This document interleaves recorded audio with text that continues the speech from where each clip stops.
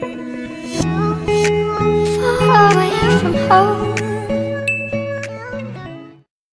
guys! Welcome to my channel. I'm Ella. In today's video, we will be reviewing yung mga Aura Glow ni Vice Ganda, guys. Finally, umabot na din siya, guys. Nung nilaunch ito ni Vice, in-order ko agad siya sa website nila. Pero meron dong mga na-sold out agad. So, hindi ko agad nabili yung mga ibang products na gusto ko. Yung iba naman, hindi ko alam na meron pala sila nun. Akala ko mga blushes lang, tsaka highlighter. Nagsasalita na ako, tapos hindi nyo pa nakikita yung mga products na. But, ito yung mga products ni Vice, guys. Ito yung second launch ni Vice na na-excite talaga ako, guys. Yung first is yung mga cheek tint niya, gel lip tint. Nakita ko sa Instagram niya, parang nakaka-excite siya. And dalawa muna yung binili ko first, guys. Yun yung winner, yung blush na this one, and itong Shimmering, which is yung highlighter ni Vice. By the way pala, guys, before ako magpatuloy, hindi ko nire-review si Vice Ganda. If meron mang mga negative reviews or meron man ako mga comments regarding sa mga products niya na hindi nyo nagustuhan, huwag nyo masyadong dibdibin yun. Kasi hindi si Vice Ganda yung nire-review ko. Yung mga products lang talaga. So, yun, guys. Ano na ba yung sinabi ko? So, dalawa muna yung in-order ko, guys. And then, after ko manood ng mga reviews, nakita ko na meron pala siyang bronzer, guys, or contour powder pala, guys. And yun yung Confeerm na contour powder. Actually, guys, meron pa silang isang shade nito, guys, eh. I think hindi naman madami yung mga shades ng pang-contour ni Vice for now. Pero I know na mag-e-expand pa rin sila. So, mas madami yung mga blushes. And yung shimmering or yung mga highlighters, hindi din masyadong madami. Next kong binili is itong Confeerm, which is the contour powder of Vice Ganda, guys. Kita ko kasi ito sa YouTube nung nireview siya ni John Ray. And sabi niya maganda daw to, eh. Kaya, binili ko din siya, guys. Sabi niya maganda din yung Byucon na blush. So, ayun, binili ko din siya. Kasi itong Confeerm, ko alam na meron pala silang contour. Akala ko mga highlighter at saka blush-ons lang. Siguro pag scroll ko nun, hindi ko siya agad nakita. Tapos sabi din ni John Ray, maganda daw itong Byucon. Pagkita ko sa site nila, parang naisip ko na siguro mag-work din yun sa akin. Itatry natin silang dalawa, guys. Wala na akong blush-on ngayon, guys, kasi it's the end of the day. Trinay ko na to siya actually kanina. Yung ginamit ko is itong winner. And, ano na, mga 7 or almost 8 PM na. So, each of these is worth 145 pesos. So, super affordable siya, guys. Sobrang gandang tingnan ng packaging ni Vice na parang hindi siya mumurahin. Kanina nagamit ko na tong blush on. At saka yung contour and yung highlighter, hindi sila powdery, guys. Which is very nice. Hindi ko pa ito natatry itong Byucon. Open na natin itong Byucon. Yung one thing lang pala na mako-comment ko dito sa packaging pala ni Vice, kapag naganyan mo siya sa kuko mo, matatanggal yung kulay niya. Pero, hindi naman siya super big deal. But, ganito yung Byucon, guys. It's super ganda ng color, guys. Kaya ako pala ito binili, guys. This one and itong winner na blush on. Kasi meron akong favorite na blush on from COLOURPOP. And hindi na kasi nila yun binibenta. And naka-trio pa siya, guys. Hindi siya naka-single din. So, nakakasad kung maubusan man ako nun. And it's the perfect blush para sa mga red lips ko. Kasi I'm so basic. Always na ako naka-red lips. I'm so sorry. So, ayun. Papakita ko muna yung all-time favorite blush ko, guys. I'm so sorry if ganun ako ng kamay, guys, ha. It's out of habit lang talaga, guys. So, ito yung favorite ko, guys, na blush on. Nasa trio siya. Wala na siya sa COLOURPOP ngayon. And ito, kasi sobrang nice ng color niya. Ayan, oh. Kung titingnan mo lang siya dito sa swatch, guys, parang hindi siya magmamatch sa skin tone ko or siguro may isip niya na parang clown na akong tingnan. Pero kapag nilagay mo naman siya sa cheeks, guys, flushed lang yung tingnan yung cheeks mo, guys. And it's very flattering, guys, sa mga fair to medium yung skin tones. And ayun, guys, kaya ako siya binili. Kasi parang similar sila nung pagtingin ko sa website ni Vice. Titingnan mo lang sila sa pan. Ito, mas more on pink ito compare dito sa isa. Itong Byucon sa site nila, hindi kasi siya ganito ka-dark tingnan din eh. Pero, tingnan natin ah. Yan, mas darker din to compare dito sa COLOURPOP. So, isa-swatch muna natin yung dalawa. Kung ano ba yung similar sa kanilang dalawa talaga. Ito yung sa COLOURPOP, guys. Ayan, swatch natin. Ito yung gagamitin ko. Hindi siya super soft sa feeling.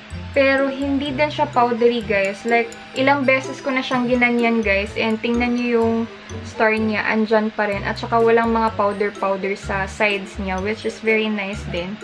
And, ayun, very similar nga siya, guys. Pero mas pinkier nga talaga ito. Ito yung ginamit ko kanina. Oo nga, mas pinkier siya. Ito, mas may pagka-red siya ng konti eh. Pero very similar din naman sila. And ito palang blush on ni Vice. Meron pala siyang sheen, guys. Hindi siya shimmery. Sheen lang. So, okay pa din siya kahit ganun, kahit na oily tayo. Kasi hindi naman siya flattering tingnan din sa mukha. And then, itry natin itong Byucon. So, ito yung gagamitin ko. Tinanggal ko na siya ng wipes, guys, yung sinwatch ko kanina. So, tingnan natin yung Byucon. Similar lang yung feel niya, guys. Hindi very soft. Pero hindi din siya powdery, which is really, really nice. Kahit ilang beses mo na siyang ginanyan, oh. And, ayun. Parang looking at it, parang mas, ano na siya, mas similar na siya dito, eh. I'm so excited! Dito natin siya iswatch. Ay, oo!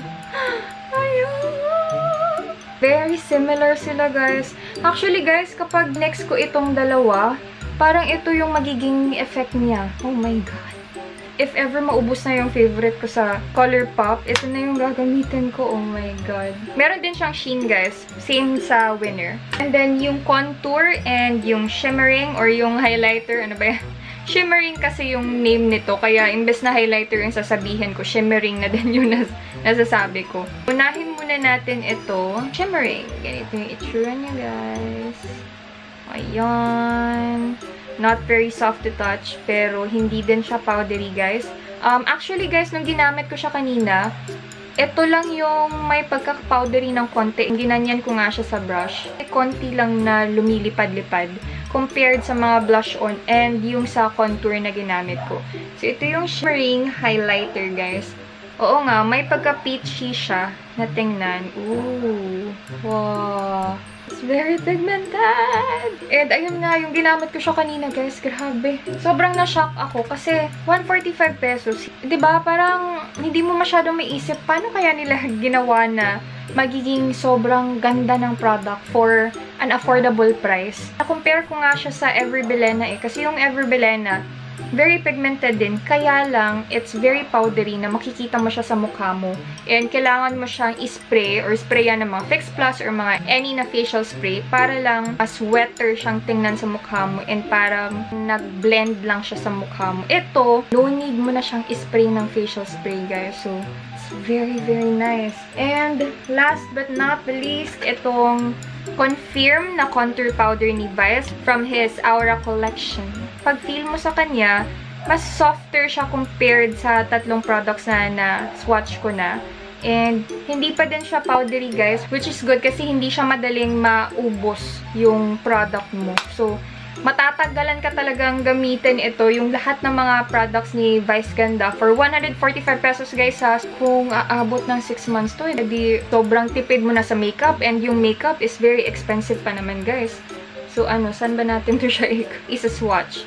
And it's very, very pigmented, guys, ha. Lahat ng mga products na binili ko, very pigmented. Ito yung contour niya. Tama lang yung tone ng contour niya. Hindi siya super warm, hindi din siya super cool. So, perfect na perfect lang siya sa akin, guys. And although, very dark siya sa akin, if gagamitan mo siya ng stippling brush, okay na siya. Mag-work na din siya sa skin tone mo. So, ito na yung contour na powder. Confeerm. Ayan. Hala. Sobrang pigmented lahat, guys. Ngayon, guys, since hindi na masyadong nakikita yung blush on ko, gagamitin na natin siya para makita nyo din yung isa pang color na hindi ko nagamit kanina sa isang clip.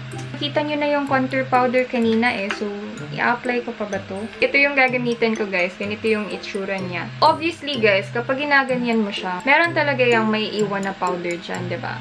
So, which is not really a big deal kasi konti lang naman yun siya. And then, yan. Meron siyang konting nubuga na powder. Meron pa rin naiiwan naman sa brush, which is, yun yung important. Kasi, aanhin mo naman yung product kung pag-flick mo, eh, wala ka namang nalalagay sa mukha mo.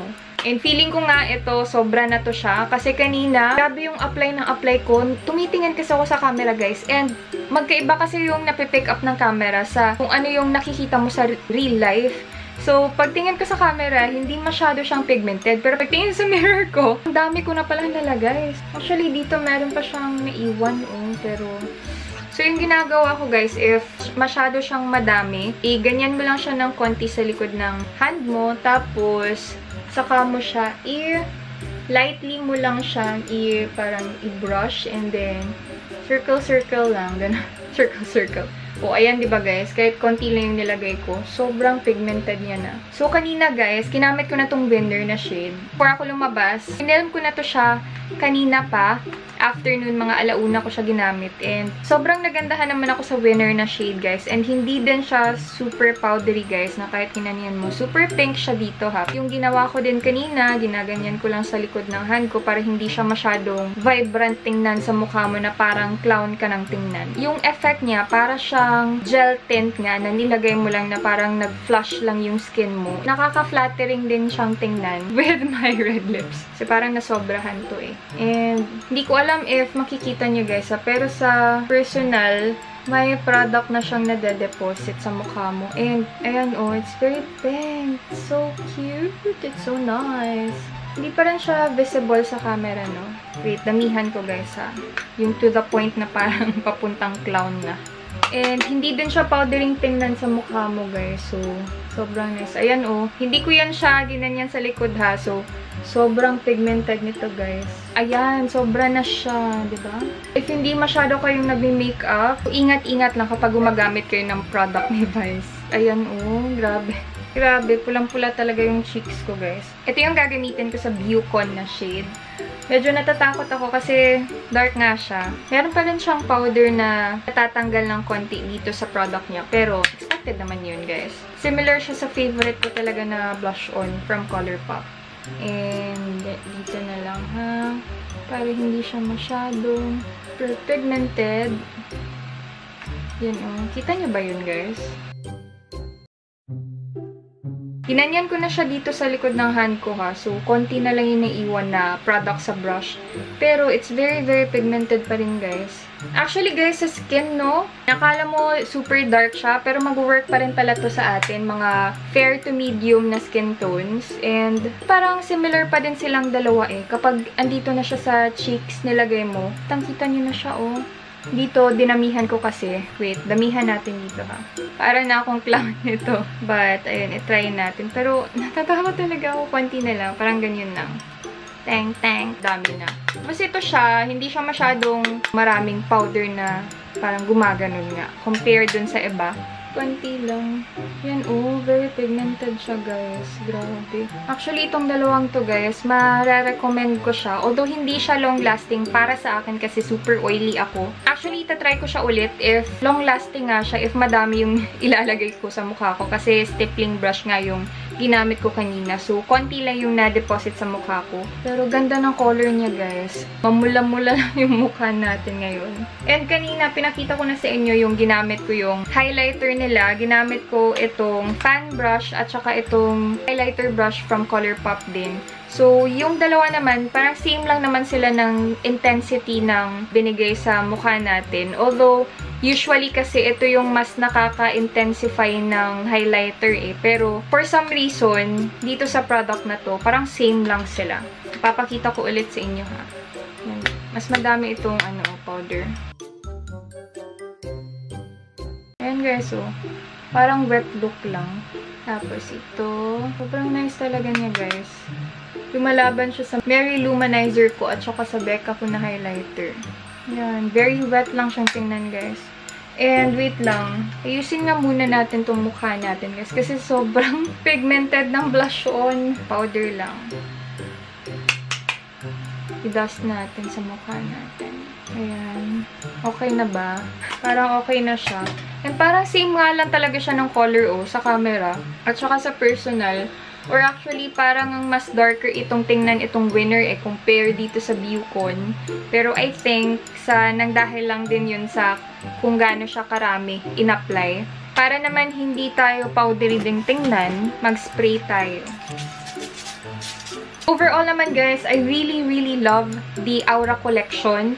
Contour, yung blush on, at saka yung, especially yung highlighter nila guys. If you want to try all these, go ahead and buy na guys. Pumunta kayo sa website niya. Meron silang COD, 145 pesos each. Sobrang ganda ng packaging, yung price, quality, bonggang-bongga. Yung longevity naman ng blush on, natural naman talaga na yun yung unang natatanggal sa mukha mo. So, hindi ko na siya masyadong hahanapan ng ganun kasi mura nga lang naman siya. So, bakit? Dami ko pang hinihiling sa mga products ni Vice, no? But, mag-setting spray na lang kayo para mas matagal siyang mag-last sa mukha mo. Especially if nasa humid na lugar kayo. Always naagnas yung makeup nyo. I think hindi din siya maglalast doon. But, I think it's still really good and it's still worth trying yung mga products ni Vice Ganda, especially yung Aura collection niya. And that's it for today. I hope you liked this video. Give a thumbs up if you did. Subscribe if you haven't already. And please click the notification bell just beside the subscribe button so you'll be notified every time I post. I hope to see you on my next video. Bye!